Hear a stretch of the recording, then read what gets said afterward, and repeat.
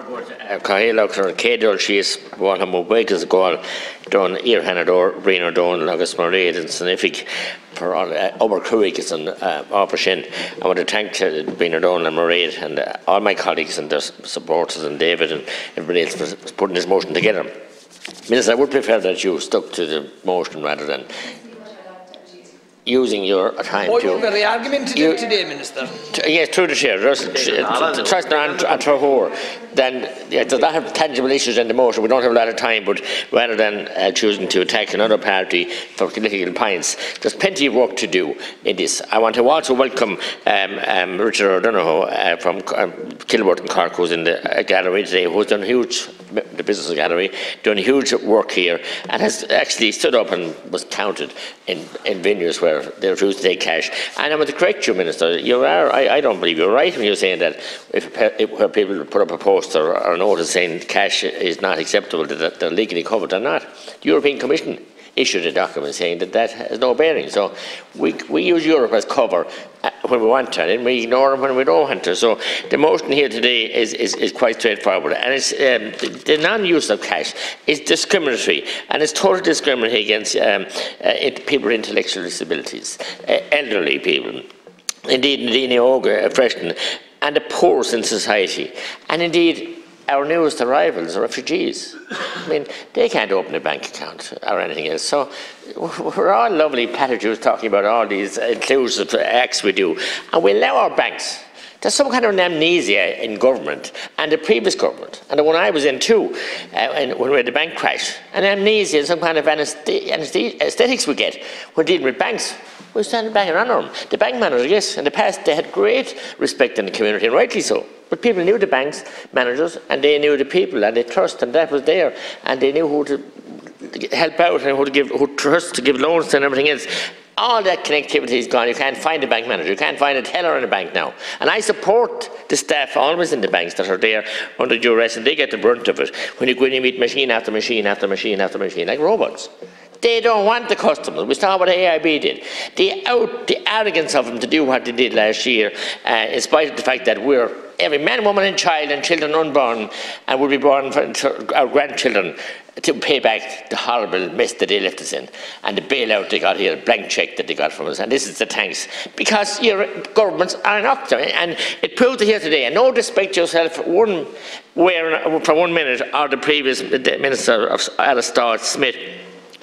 Carwell and talk to arrogance. Carwell Micheál McGrath. I talked to Micheál McGrath. August and talked to Pascal Donoghue. Where are they?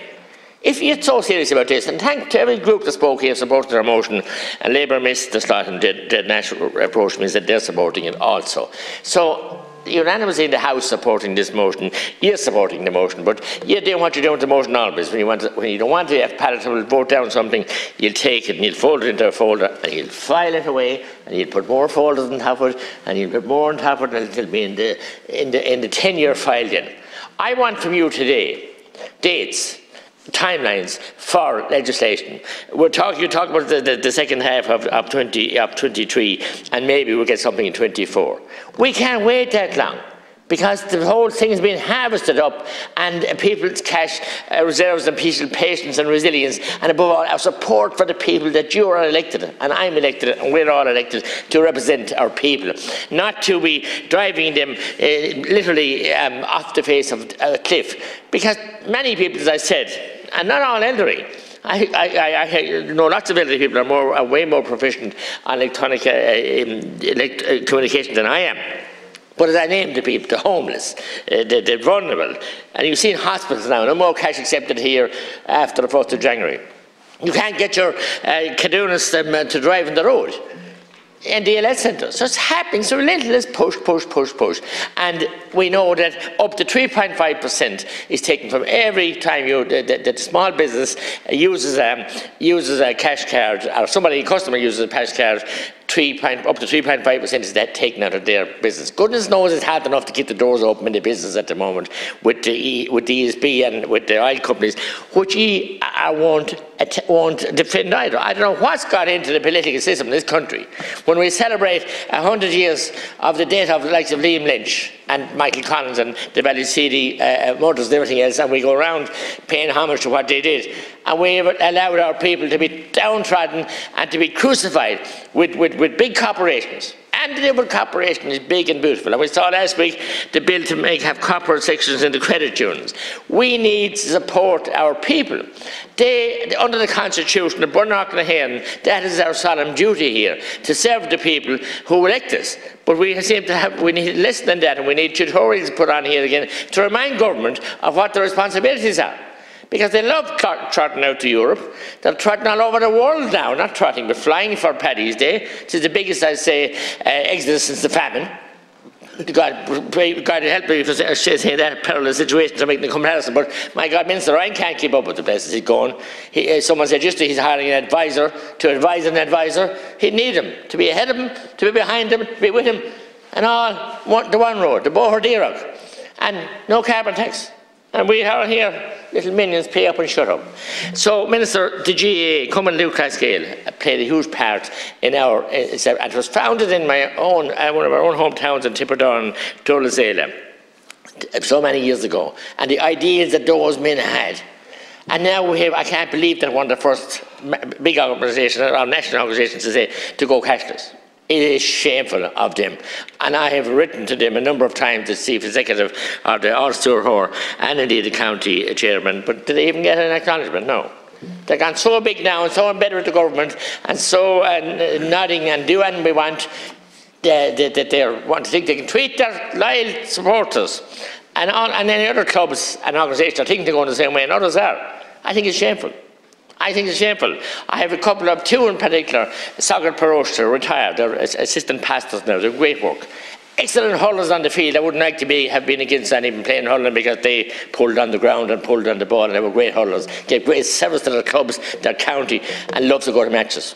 They've been in a match for 18 months since this carry-on came in because they don't have anybody, they live alone, you know, they don't have families and they don't have people to help them get, and their embarrassments is above anything else. You can go, someone else buy a ticket for you. Do you ever see the debate of it? I remember years ago we were going to dance for a tenner and mightn't have the tenner, might have 8 bob, we might say it to someone past any chance of a half a crown to make up the tenner. And you were embarrassed, but now for a grown man, pensioner, in their 80s maybe, late 70s, to ask someone else to buy them a ticket. The cash in Sapoka. I was in Stormont the weekend, I was in Belfast the weekend, and they have done things to protect their cash up there. So have Denmark. But why are we to be laggards and everything else that's good for our people here? You're talking about legislation that you might introduce. We haven't seen the heads of it. We haven't seen any draft guidelines. We haven't seen any discussion for committees to put their teeth into. So why the delay? Are we complicit in the removal of cash, your government? I think you are, by delaying and subterfuge and everything else. And the fatigue you suffer, I think you are. I can't come to any other conclusion. OK, we'll accept the rural independence motion, a great motion, and we'll speak in favour of it, and we'll have a kick at Sinn Féin about cash and political scores in the middle of it, and they don't even use all your no made to answer the question and deal with the very salient, important points that are in here.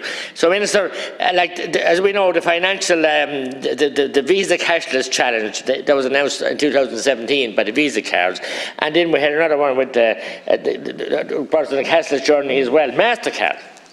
So we're adoring to these now, Visas and MasterCard and everything else. And it saddens me. I'm not antiquated or backward looking, and I use cards as well. But I see it in the yoga, and they're being indoctrinated into card. Whether it's for a chewing gum, whether it's for a bar of chocolate, whether it's for a cocktail or mineral or cup of coffee or anything else. And the control element that's in all that is my big fear, because when they go to get a mortgage and when they go to get any kind of loan at the bank, if they can find a bank that's open and if they can find a manager to talk to, because they can't, it's like in quizzes now, in question times now, they'll have a question, where's the bank in Clonmel? Can someone say where's the bank in Cash? They go up in there. Because they intend abandoning the people totally. They're well underway and they don't care about governments, because governments are complicit.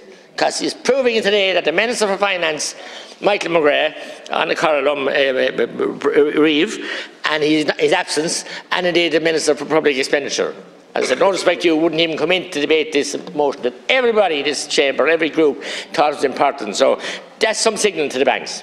The signal is a nod and a wink and away you go, lads, and charge what you like. Interest rates are going up again, as we know, this week or tomorrow or after. And we see this pressure, we see the devastation they left after people, bringing them through the courts and bringing them through evictions and everything else. So, and here we are on the merry way here to cashless society. While I'll be alive, I have 9 grandchildren, thank God, and 1 every day on the way, Lacuna Day, and I'd love to give them a few bob cash. And every grandparents and every child at first commune or whatever else, the person didn't want to give someone a tip, whether it's the lorry driver doing delivery or whether it's someone bringing home the turf. When you were left bringing home the turf, you got a large bottle and you got a fiver of a tip, and everybody was happy, and the turf was home and ready for the winter. So I beg your indulgence, look, I want to see action. I want to see a prescriptive timeline of when you're going to introduce heads of the bill, when you're going to introduce it to pre-legislative the bill, when you're going to introduce it to pre-legislative scrutiny, and when will we date this floor. And it can't be off never, never. We might do it in 2023 and maybe go on to 24. I know you'll be out of government then. It'll be over to someone else to mind all the cash they have, as you said. So I commend this motion, and it's a pity that you wouldn't have the guts to stand up and oppose it rather than have it lying down and getting dust in some shelf. That can't happen. Thank you.